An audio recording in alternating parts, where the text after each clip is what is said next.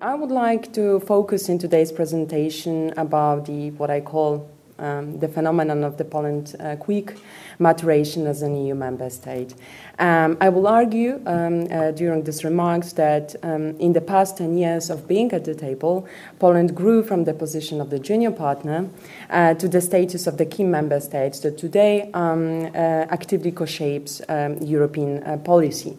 After having elaborated briefly of the most evident examples for me of this Poland maturation as a member state, I would like to outline the major factors that solidified Poland's credibility on the European Union stage. And finally, I would like to sketch a little bit the challenges ahead of foundations of our Polish European policy. And if the time allows, maybe I would like also to offer some recommendations on how Poland should review its original European strategy to successfully address those challenges. My remarks will be based on the works that we've developed together with my colleague and my coordinator, Roderick Parks, in recent months, and the papers that we've published. So first of all, let me please start with the first point. In my opinion, Poland really did enter into the new membership cycle as a credible and viable partner. I think it still raises the eyebrows of some commentators that back in 2004 perceived the CE countries, Poland and the others, as troublemakers and the claimants of other solidarity. But today, and I think it was also rightly mentioned in the report that was published by the Polish MFA in the report of the Polish 10 years in the EU, Poland is very often perceived through the prism of its triple role, through the prism of the regional leader, through the prism of the member of this influential Big Six group, and finally through the prism of the country that successfully builds bridges between the Northern and Southern Europe, thanks to its well-established regional cooperation also with the Baltic and Nordic countries, but also thanks to the fact that it has relatively it went unscathed through the severe sovereign debt crisis and the economic crisis. Of course, the image of the image of Poland as a constructive player would not have been possible if it wasn't for its ability to form stable coalitions with the other member states. And the extent of this normalization, I think, of the Polish normalization on the EU stage is also proved in the statistics of the EU voting procedures. If we look at the EU voting procedures, you will see that Poland and other CE countries, they blocked in the Council far less than they were first expected and far less than all the member states did before the Big Bang enlargement. And maybe I will give you a couple of examples of of how Poland managed to form those coalitions. And I think that one of the most spectacular is, of course, the formation of the Friends of Cohesion Policy Group in the multi-annual financial framework negotiations. This group that consisted also of the other Visegrad countries was one of the most vocal players in the negotiations. And actually out there, Poland managed to perform the leader of this group and also managed to maintain the cohesiveness of the group, despite the fact that some of its members also flirted with the group of the net players. Moreover, Poland in the last years has not shied away from also taking up initiatives, which also proves, in my opinion, the consolidation of its member states, the maturation. The most recent example is the European Energy Union that is being promoted as one of the initiatives that Poland is one of the leaders.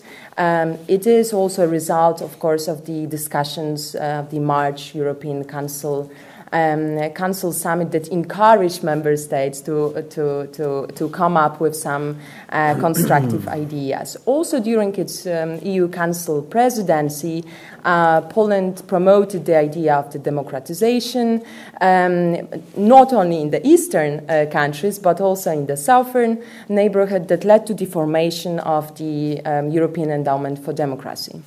Moreover, what I find pretty crucial is that Poland also managed to have its voice heard in the issues that have been traditionally in the domain of the Franco-German tandem, such as the future of Europe debate. And Poland, together with Minister Westerwelle, co-chaired the gathering, so the Future of Europe group. This group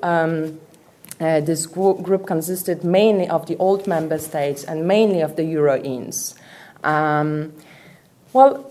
Also in the last years, since the sovereign debt crisis broke out, Poland has been really successful in gathering support of its euro area partners for the so-called Euro Plus formula in the economic governance.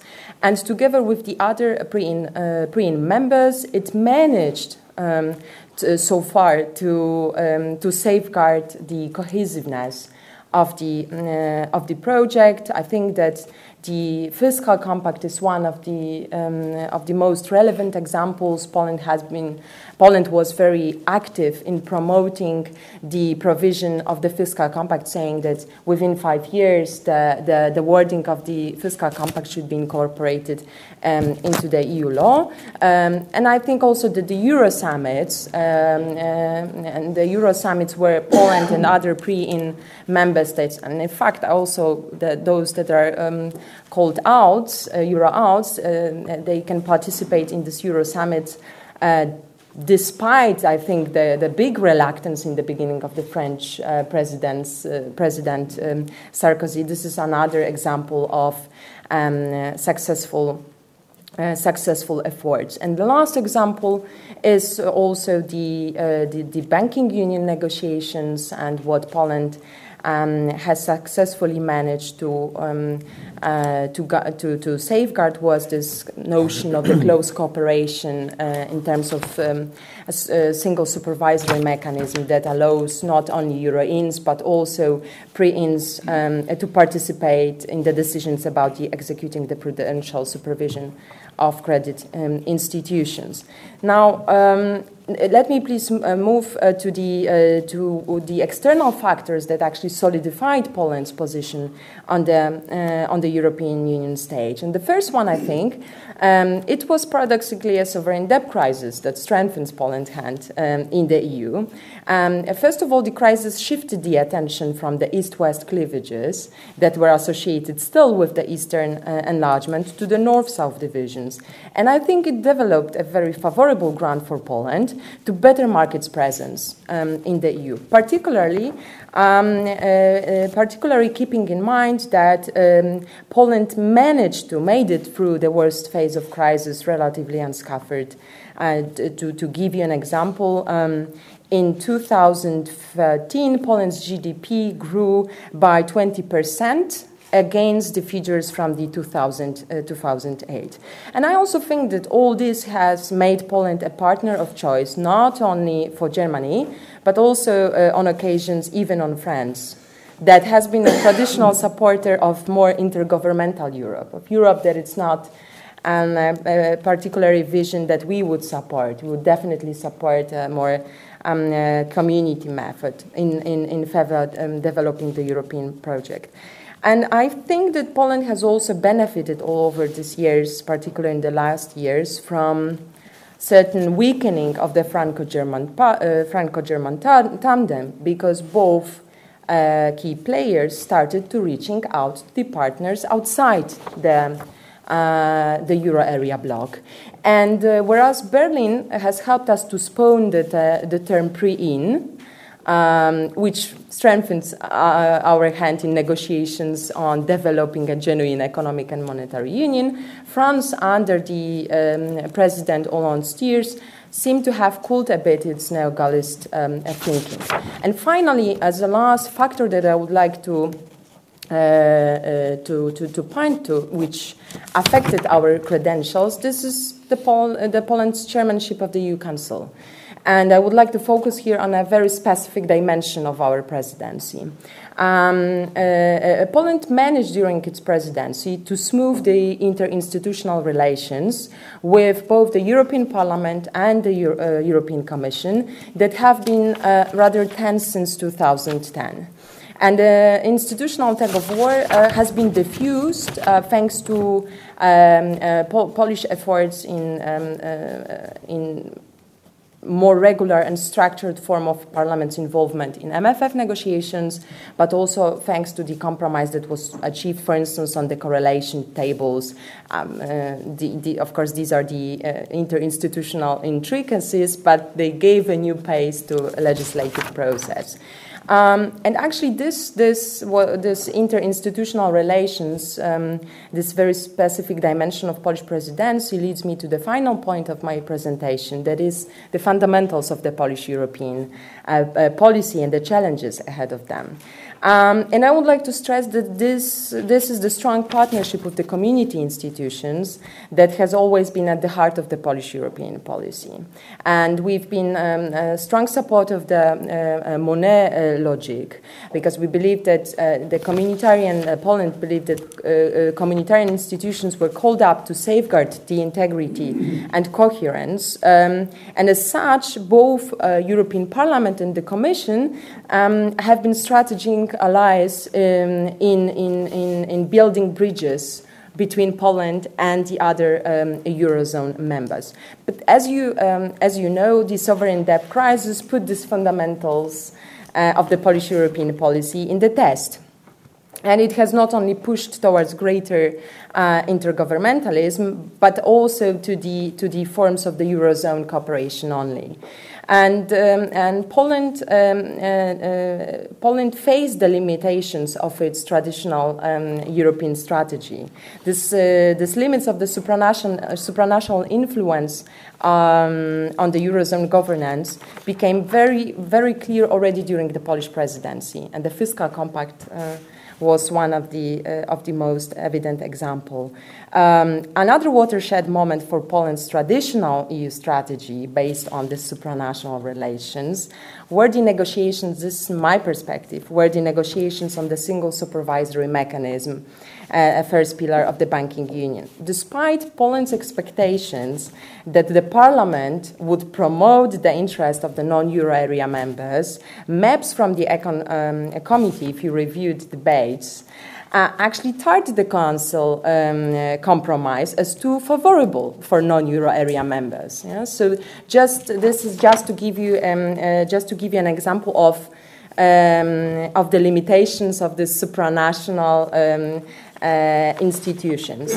And just to sum up, because I know that I'm running out of time, I think that this last decade gave rise to discussions that by abandoning its traditional partnership with the EU institutions and embracing more intergovernmental Europe, Poland could branch out more for itself. And this becomes particularly tempting in the light of its already well-developed bilateral relations with the key EU partners, but also in the light of growing Poland's, I would say, uneasiness with some of the Commission initiatives. One of the examples is, of course, Commission's attempts to regulate shale gas or the revision of tobacco products directive.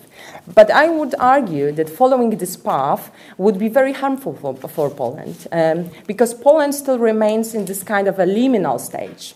It is not euro in, but it is not entirely euro out either. It is legally obliged to enter the Eurozone. Thus, I think that it still needs its two-track strategy, which is based on the both community methods, that is then complemented by the intergovernmental partnerships to limit the risks that are associated with the process of further Eurozone integration. And I think that this strategy is likely to be tested very soon. I'm not sure if this is being discussed in Ireland, but this is definitely something that is being discussed in Poland. This is the new EU Council voting system that is entering into force from the November 2014. Of course, we will have this transitional period, but I think that this strategy of both, this two-track strategy will allow Poland to establish more favorable grounds in the EU Council, which which, as you know, first gives a preferential treatment to the larger member states, but also in theory, it might facilitate further Eurozone consolidation.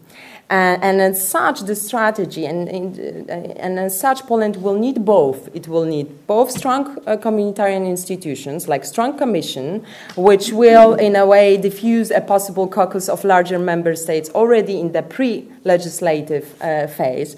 But it will also need a solid network of intergovernmental partnerships to which it could reach out first if the euro area decides at some point to act en bloc. I will finish here. Of course, I'm very happy to answer all the questions and maybe also to develop a little bit on those major points. Thank you very much indeed.